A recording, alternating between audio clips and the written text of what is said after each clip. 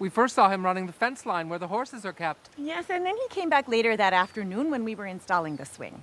Oh, I hadn't mentioned we're swingers now. Oh. A large portion of our community enjoys swinging. Mainly the children traditionally, but recently, we've joined a number of adults for a swing. We've swung with each other's parents once. How's the dog? Oh, he was barely conscious when he first wandered over. Eyes barely open, just little slits. The tightest little slits. As he was losing consciousness, I began jerking him to keep him up. 2 hands at one point. He had a fairly serious gash on his side once. Clash with a coyote, no doubt. Well, if you fight one of them, you fight a bunch of them. I was able to patch him up, but it took a lot of tender love and care. Let's just say I've had my face in gash for the better part of 3 days. Face and fingers once.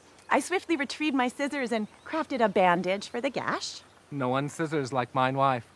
Well, our daughters scissor quite skillfully. Now, credit where it's due, our daughters learn to scissor from their mother. Teaching our daughters to scissor has been one of the great joys of my life. Look at me. I get wet just thinking about it. A D for Dick. An A for Anita. An N's for Noah's. And the tea leaves were in the shape of a dick. Where's he now, Anita? Is he confined? We wrapped him in a blanket and laid him by a fire once. Well-meaning folks, just a wee bit redneck. The children have taken quite a fondness to Sunshine.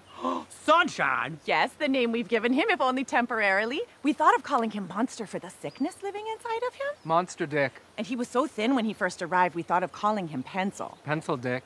We even considered naming him after Noah's late grandmother, Sarah Teresa Dyck. STD for short. What discharge?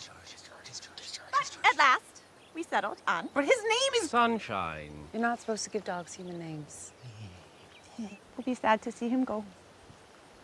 I assume yous are here to take him back, return him to his true master.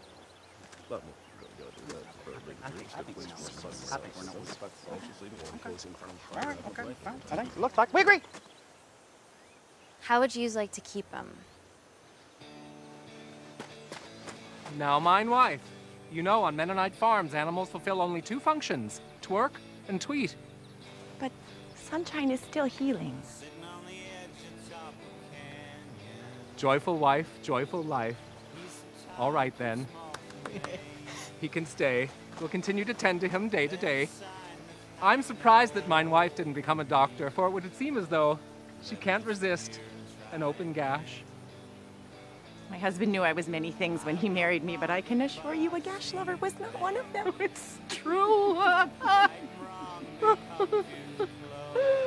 Oh!